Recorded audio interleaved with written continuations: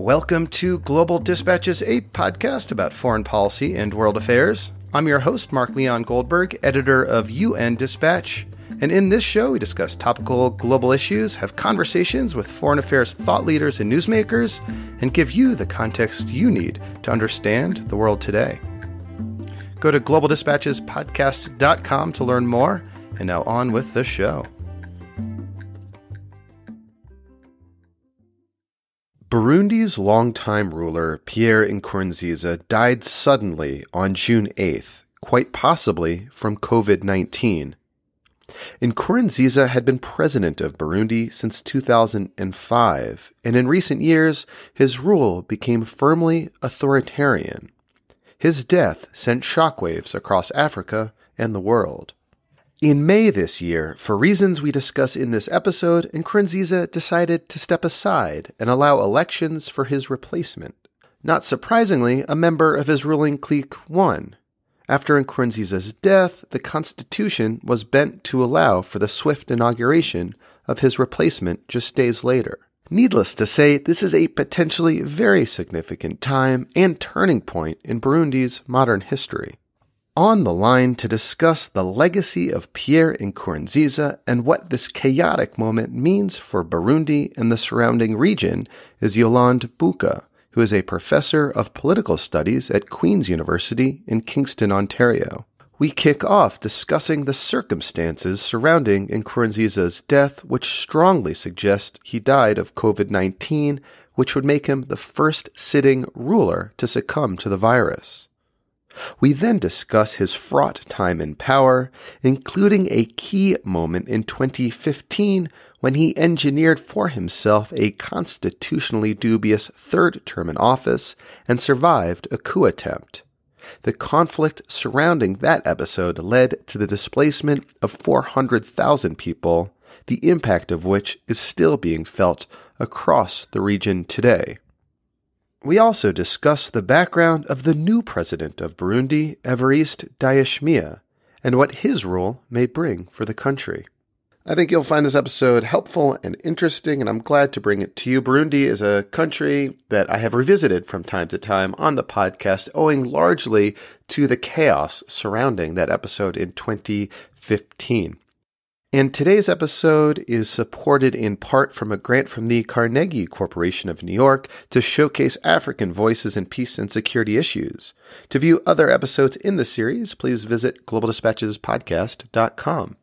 And a big thank you to those of you who are emailing me to suggest topics I should cover or people I should interview. The community that has formed around this show is largely, though not exclusively, people who are professionally engaged in foreign policy issues. So I really appreciate it when you reach out to me to let me know what's going on in your corner of the foreign policy and international affairs world. It helps me, and it helps me bring your stories to everyone else. So thank you. You can email me using the contact button on globaldispatchespodcast.com. All right, now here is my conversation with Yolande Bouka, professor of political studies at Queen's University. Well, what we know is, first, what's been officially announced by the government, which he had died of heart failure, cardiac arrest. What we also know, however, is that his spouse was airlifted to Nairobi because she had COVID-19. She had contracted COVID-19. She sent a message to the population shortly after her husband's passing to reassure the population that she was on the mend. So what we know is that the President Nkurunziza died of a cardiac arrest, that his partner, his wife, had COVID-19. And we also know we've all been reading about the symptoms and how the disease manifests itself in various people. President Nkurunziza is relatively young. He was also an athlete. He was an avid soccer player. So it kind of fits very well into the age group of that he fit in, of, the disease manifesting itself as cardiac issues. So we are speculating, but, based on the official government messaging. It's a cardiac arrest, but we also know the relationship with COVID. There's a lot of speculation and even some reporting that sort of seems to present it as definitive that he died of COVID-19. He was something like 55 years old. And as you said, a very sort of avid athlete. Yes. And now a report I read, before we spoke was kind of fears among the ruling elite that he might have been a super spreader. It's very possible. I mean, the challenge, we know that recently the WHO had been expelled from Burundi. And some of the concerns that they were voicing was the ways in which the government was failing to respond robustly with what they argued was an increasing number of people infected and the lack of response from the government. And that also could be at play here in terms of maybe not wanting to have an official statement about the president having the disease, possibly passing it on to the inner circle of the executive at the time. We are not sure about the health status of various members of people in the cabinet. So that could be a concern. We know that nobody's immune from or protected from this disease. The Prime Minister of Great Britain had it, was followed very closely. So we know that, given the proximity that he had obviously to his spouse and the other members of his cabinet, we don't know who could have the disease, and the concerns that they have may be justified. And yeah, it's worth emphasizing, how much the ruling elite would have to lose if they did, confirm that it was COVID-19 that killed him. As you said, like many authoritarians, he downplayed and denied the impact of COVID-19 in Burundi, didn't do any shutdowns, eventually kicked out the WHO for raising concerns. And so it just kind of looked bad. Absolutely. If indeed he died of COVID-19. So I just want to maybe have you explain, who was Pierre Nkurunziza? He was a singularly important, significant figure in the recent history of Burundi. How did he come to power? Well, Pierre Nkurunziza fought during the Civil War. So he's somebody who came in relatively early in our contemporary understanding or, kind of following of the Burundi situation. Pierre Nkurunziza didn't begin his position in the CNDD-FDD, or the National Council for the Defense and Democracy Forces. That's the ruling party, the opposition force that then became the ruling party. Exactly. So he didn't start as a very high ranking of the party, but made his way up through the ranks during the Civil War. And he was among those who didn't believe that going to the negotiation table at the time, where UPRONA, who was the ruling party at the time, a Tutsi-led ruling party in Burundi, Pierre Nkurunziza was among those who did not believe that they needed to negotiate with UPRONA. So they came relatively late into the negotiation process, but early enough to be able to capitalize on the opening of the political space and allowing them to successfully secure the first democratically held elections in Burundi. So he's somebody who is known to have been very religious. He was also somebody who really valued military experience as a prerequisite for the leadership of the party, and he was not the only one. And initially, he made a lot of promises about what his party could provide to the population, democracy in the country, provision of social services. In fact, within a few years of him being in office, they provided free education for primary school, free maternal care and health care for children under 5. That did not, however, come with consultation and the type of plan that would allow, civil servants and the bureaucracy to figure out how to provide those services, how to increase a budget to provide these services. And over time, these promises ended up being less of a quality that people expected. So ultimately, his presidency his legacy is kind of a mix of, all the things that he promised, his proximity to the general population, but also failed social economic policies. It seems like many leaders of that ilk that came to power following a sort of a civil war, early on, he did sort of deliver on some of his promises, but then the appeal of authoritarianism sort of became more and more apparent the longer he stayed on. It seems one of the key inflection points in this story is the 2015 election. Can you just sort of describe what led to his decision to seek a constitutionally dubious third term? And this got a lot of attention at the time, and I even did some podcast episodes about it at the time. But here we are 5 years later, and I'm wondering how you think in retrospect that decision was made and the ultimate impact of that decision. Well, I actually am one of this maybe smaller school that believe that we should actually backtrack a little bit before 2015 and look at 2010.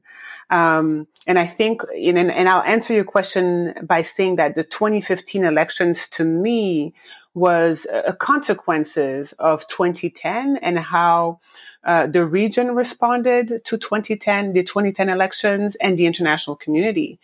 So explain, because I know nothing of the 2010 elections. So the 2010 elections were actually marred with a tremendous amount of violence and repression. So what we see in after he comes to power in 2005 is kind of this promise of democracy, new institution, the Arusha Peace Agreement, where regional actors like South Africa, Tanzania, the international community had come together to figure out how best to usher in a democratic consolidation in Burundi through power sharing and so forth.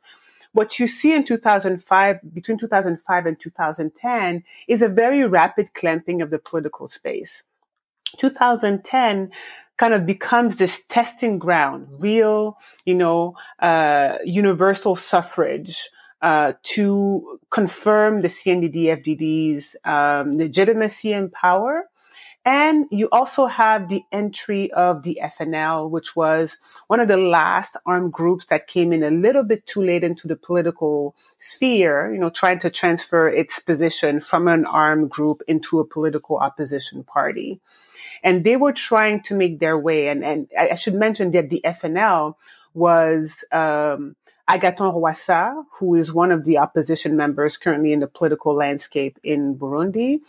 He was the head. I feel like we'll come back to him. Yes. We'll come to him in a moment, I believe. So yes. He was entering kind of this kind of political competition. He agreed to, lay down the weapons and enter the political space.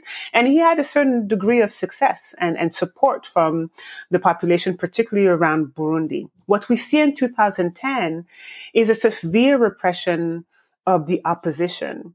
And the FNL, which was a Hutu-led party at the time, predominantly Hutu party, kind of could have acted as a party that would challenge the CNDD-FDD. And they bore the brunt of government repression. The intelligence services, youth militias, and this has been documented by Human Rights Watch, Amnesty International, the United Nations issued a report on this type of clamping down. And instead of kind of having the international community, or at least the very regional partners, and I think that's more important than maybe the UN or others, but South Africa, the African Union, and other who were guarantors of the Arusha Agreement, kind of pay attention and maybe, put some pressure to ensure a democratic process.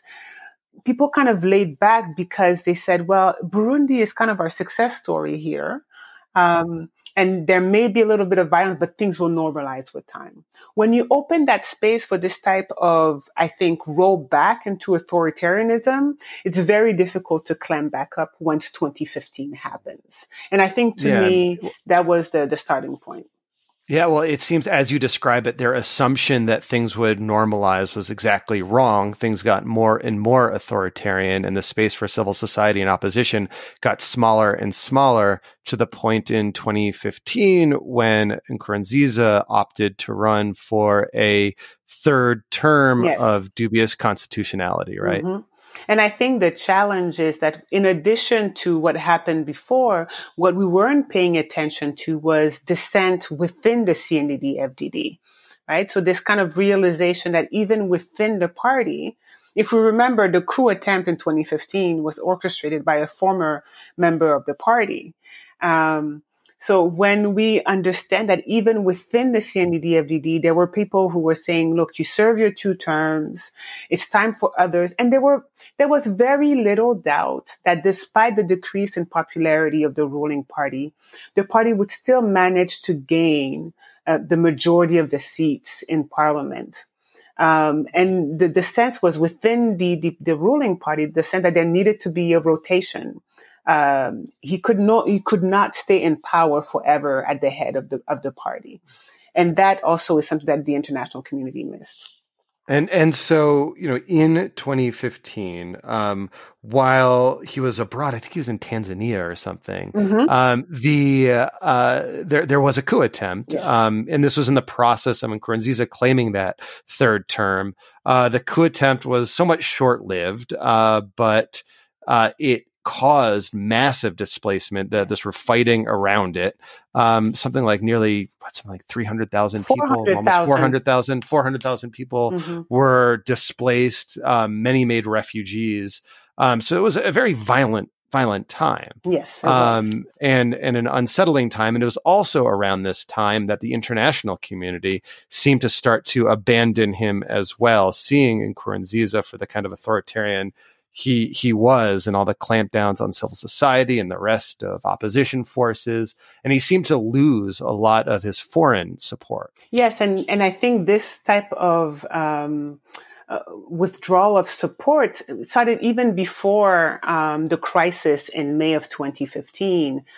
There were tension between the special representative that was appointed for the Great Lakes region in Bujumbura. There were tensions between him. The capital, we should say. Yes, Bujumbura is the capital of Burundi. So the African Union had a special representative for the Great Lakes region that was stationed in Burundi. And there were tensions between that representative and the ruling party. The AU representative was really making the point of trying to encourage the ruling party to proceed with the 2015 elections with as much openness and transparency as possible, to rein in some of the young members of the party called the Imbonerakure, who were rumored to be intimidating members of the opposition and the general population. And the special representative ended up being kicked out of the country. And that was well before the election, a few months before the election. So what we see is even ahead of the coup attempt or President Nkurunziza's candidacy, members of the region were trying to encourage him to relinquish power because at the end of his second term, he was constitutionally supposed to leave office. But the coup attempt, even before the coup attempt, the crisis, the protest that took place and the violence of the repression of the protest were actually the turning point for the African Union, where they openly criticized President Nkurunziza and the government. And then that's when the tensions between Rwanda and Burundi became more palpable as well, because the Rwandan government made very open comments about whether or not Nkurunziza should stay in office. So he survives this moment in 2015, entrenches himself in power. I'm curious to learn why it was that he decided to relinquish power this year. I mean, he could have, done more constitutional shenanigans and stayed in power for much longer if he wanted to. Yet I was really surprised to see that he, in fact, decided to step down and let a successor run for election. Well, and that goes back again to paying attention to the internal dynamics within the ruling party. I think what we fail to appreciate when we are outside observers is that ruling parties, opposition coalitions are not monolith. They're not kind of this unitary actor that acts together all the time. Within those parties, there are people who are vying for power. There are people who are biding their time. There are people who are supporting the ruling elite within the party, and there are others who are against it. And in the case of Burundi, you had already a division between the civilians, those who never fought in the bush during the Civil War, and those who had military experience and served. So that was already, and still is, a kind of a source of a potential fracture or division within the party. But there was also people who felt that Nkurunziza had served as a president long enough. And my understanding, speaking to people who are way more knowledgeable than I am, but who are well plugged into the political elite in Bujumbura, make it clear that President Nkurunziza didn't have that much of a choice within the party. There were demands about him stepping down, and he even had difficulties naming his successors. And ultimately, Ndayishimiye ended up being somebody who was a good compromise that he didn't necessarily favored at the end of the day. And you're referencing Évariste Ndayishimiye, who is the new president who won elections. Yes. But basically, Nkurunziza was given like a $500,000 a year sinecure to kind of fade away. Mm-hmm. And these new elections happened in the midst of the pandemic, mm-hmm. In which the opposition figure you referenced earlier ran against Ndayishimiye, who was the ruling party favorite, who won, in elections that were probably not free nor fair, but we won't really ever know because the government didn't allow any foreign observers in. Yeah. So I guess first, what do we know about this new ruler? How more of the same can we expect? Well, this is the big question mark. One of the things that I see as an opportunity with a new presidency, no matter what party that person comes from, is an opportunity to mend bridges in the region. Near the end of his presidency, President Nkurunziza didn't necessarily make friends with people in Rwanda. We know that for sure. The relationship with Uganda was good at one point, then soured through the end of the previous crisis. Tanzania's relationship with Burundi were relatively good, and then there was a change in presidency in Tanzania. So I think with President Ndayishimiye, there is an opportunity to try to change the foreign policy position of the country and try to reopen itself to the region and to the continent more broadly, and then to the international community at a later stage. The only kind of friends it seemed that Nkurunziza had left at the end were Russia and China. Yes. He had seemingly alienated himself from most of the rest of the international community. Absolutely. And we often see kind of the focus on the European Union because the European Union imposed sanctions and the United States. But I think within a region, you want to be at least in have amicable relationships with your immediate neighbors. And Burundi wasn't, at least under President Nkurunziza, it wasn't necessarily the case. So there's an opportunity. At the same time, President Ndayishimiye, he's part of this kind of hardliners, people who supported the President Nkurunziza's position throughout the crisis. He's somebody who also he was the head of the ruling party, so the Secretary General of the CNDD-FDD. If you look at his record, he had very harsh words to say against the opposition in exile. Facilitated, helped, or at least participated in the changing of the constitution in 2018. So the extent to which President Ndayishimiye has a completely different version or vision, I should say, of Burundi's future remains in question. But he definitely has an opportunity. So he comes from that same hardline faction that, for example, supported the kind of crackdowns and closing of civil society space that Nkurunziza accelerated during his time in office. Absolutely. Absolutely. And he served in the Civil War. So he rose through the rank during the Civil War. He presided, over some of the military activities, during the Civil War. And that gained him an important seat, in the decision maker of the ruling party by virtue of that military experience and that vision, of Burundi and power in Burundi. So what opportunities exist for key diplomatic players, say in the European Union, which you said has imposed sanctions on Burundi for its human rights conduct and for its electoral malfeasance? What can, say, the EU do to encourage a reopening of civil society? Well, that's been the question for the past 5 years. And I'm not sure that I actually have an answer for foreign actors in Europe or North America. What I do think would be important would be for the East African community and the African Union to pay attention, because this is an opportunity where the African Union failed to kind of push its way to influence the CNDD-FDD to hold democratic election in 2015 and in 2010. Can they reset their relationship with the new presidency, the new executive branch? That would be a good time to do so. We know that Burundi is also involved in AMISOM. They are providing soldiers in Somalia, and recently had 1,000 of their troops sent home.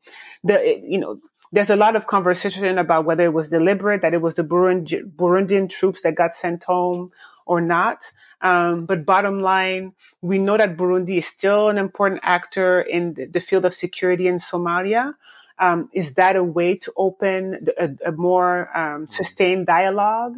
I'm not sure, but I think the region and the African Union should definitely try to find ways to open more conversations about the future of the country, not only for Burundi, but the future of its role in providing peace and security in the region. There is no mistake that the 2015 crisis we're still feeling the effects. You had 400,000 refugees from the crisis. It decreased slightly. I think now you have about 300,000, but they're still being supported and taken care of by countries in the region. And I know for a fact that they would like to have the ability to send some of these refugees home. Lastly, in the coming days or weeks or months, what will you be looking for from Ndayishimiye in terms of what will suggest to you how he will rule as president? Are there any sort of moments or decisions that you can see him making, or key inflection points coming down the road that might suggest to you what his tenure in office might look like? Well, I think the first sign has already passed, and that was the Constitutional Court accelerating or kind of moving his inauguration forward, despite clear constitutional provision about how a transfer of power should have taken place after the death of President Nkurunziza. The extent to which, the Constitutional Court, the petition to the Constitutional Court, was coming from his small inner circle or not is maybe a question mark. But for me, I see a lack of faith, or at least a lack of true adherence to a document that was recently amended in 2018. So you kind of got the constitution you wanted, and you're still moving the clock forward. And you're saying that, the sudden death of Nkurunziza after an election, but before inauguration, there are clear constitutional provisions as to how what should happen in that case. But instead of following those guidelines, they just accelerated the inauguration. Exactly. So according to the Constitution, should the president, die suddenly or be unable to rule, the president of the National Assembly, who's Pascal Nyabenda, would have taken office, would have been the acting president until new election. Now, this is where new elections would have taken place. And this is where there was a little bit of a gray area, because you already had elections and President Ndayishimiye had been elected. But for me, kind of this lack of okay, how do we still move with the spirit of the Constitution, and simply accelerating the inauguration may be, and I'm not sure here, maybe an indication that there will be a continuing of the bending of the rules in order to facilitate what the ruling elite wants. Well, thank you so much for your time, Yolande. This was very helpful. It was a pleasure. All right. Thank you so much to Yolande. Thank you all for listening. And a disclaimer, the views expressed in this episode are those exclusively of those who expressed them. And, Burundi is not one of those kind of stories that you hear or see much in the Western or mainstream press. I was very glad to have this in-depth conversation about this kind of pivotal moment in the recent history of the country and bring it to you. If you appreciate this kind of coverage, please do consider supporting the show by becoming a premium subscriber on Patreon. You can unlock dozens of bonus episodes and other rewards. Just go to patreon.com/globaldispatches. Thank you very much. I appreciate your support, and we'll see you next time. Bye.